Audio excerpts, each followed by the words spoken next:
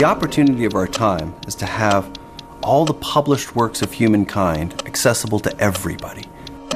We have the technology of storage, we have the networking to be able to give distribution, and we have the political will to live in an open society. The idea of having universal access to all knowledge is within our grasp. We could build the Library of Alexandria and not just have all the great works in one place, but to make it accessible to anybody all over the world.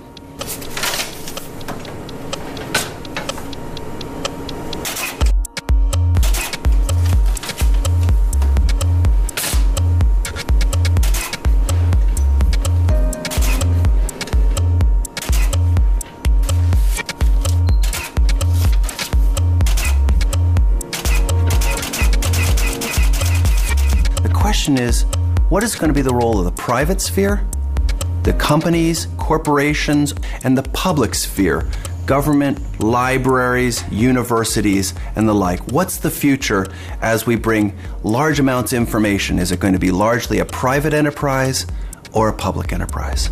That's one of the great questions of this time. Google Book Search is a historic effort to make the full text of all the world's books available and searchable through a single search box on google.com.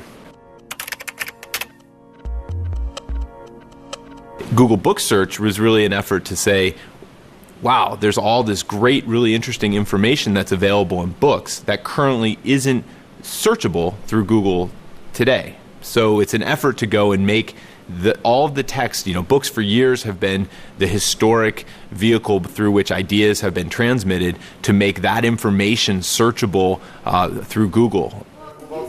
We've currently partnered with 6 libraries around the world, one of which is Stanford University, and we're working closely, they're our neighbors here, and we work closely with them to digitize the materials in their collection and make them searchable online. With this robotic book scanner that we have, we can do 15 to 40,000 books a year. I would be a very, very old man before we did 9 million books at that rate. So the Google came to us with a proposition to invest heavily in this and to invest innovatively in this and to give us back copies of the digital copies that they made, as well as not damaging the books. So the public, the private partner is the only partner that came to us with a conception that was big. The Internet Archive is working with about 30 libraries, also with Microsoft and Yahoo, Adobe, HP, and put together an organization called the Open Content Alliance. The idea is to build an open library system where different organizations pitch in to build a digitized repository of books that's open. Are you in a position to compete with Google in this? Actually, I'm hoping that Google turns slightly to the left and decides to join the Open Content Alliance and make their books available in the same way. Is it likely that they will? There have been discussions over the last 6-7 years, but they haven't proceeded yet. Google, through Google Book Search, has developed a proprietary technology for the digitization of books. That is a really interesting technology in that it is a non-destructive technology. So we can go to these libraries that have really valuable collections and scan them in a way that does not destroy them or damage them in any shape or form. Would there be a chance for us to see how it's working? The digitization machinery. At this point, we're not making that available to non-partners. What is the interest of Google? First, I think that they do it because they know they will build traffic to their site. I do think they also have a philanthropic point of view, an old missionary point of view. They are literally trying to do good while doing well. They're trying to do good for the public, wherever that public might be, while they're doing well in their profit column. Google's just another corporation, and they'll take advantage of their assets to try to use it as an advantage in the commercial marketplace. That's all they are, and that's all they can be under our system. What guarantee do I, as a user, have that Google is not going to charge me for it in the future? Well, I mean, today the Google Book Search is a service that's available to users at no cost, as many Google services are. I think most, and this is the current plan for the product: is that we will continue to provide access to this information and to these public domain books at no cost to our users.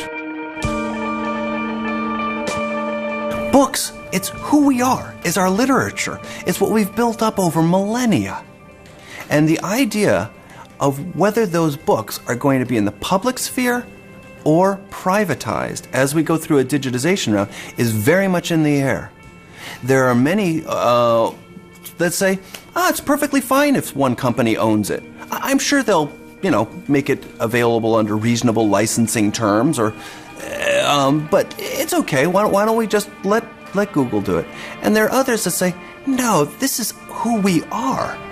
We want to be able to not have to ask permission of a company to do research with these books. If it's up to one company to say yes or no for any particular type of research, have we really won? Or are we living in a sort of scary Orwellian world?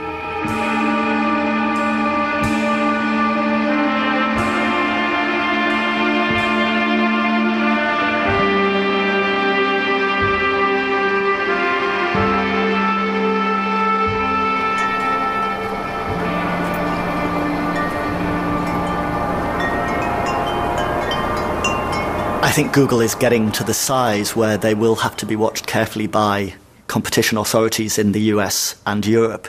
I don't think they are right now behaving in a particularly monopolistic way with services like Google Print, for example, where they are scanning books from several very large libraries.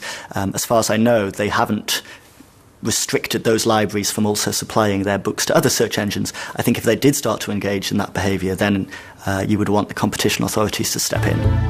The danger to education of having only one point of view on information is that everyone will start to have just that point of view.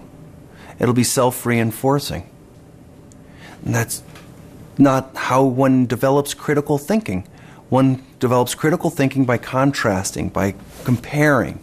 And it's not just in individual works, but how are things presented. So if we were to have our school kids only use one encyclopedia and not have any access to any other encyclopedias or any other books in the library, wouldn't that be tragic? I mean, we wouldn't do that. Of course we wouldn't do that. We would want to have different points of view, and you compare and you contrast. You go and open it up and go and say, okay, what did this one say? No, what did this one say? No, they're kind of different. Isn't that interesting that they're different? So it's crucial that we keep the world an open place for open publishing and making it so that people, kids, adults, ourselves, can have access through many different ways and different lenses on the same information. This is an interesting issue about what happens if there's only one search engine which is dominant. Will its truth be the only thing that everyone pays attention to?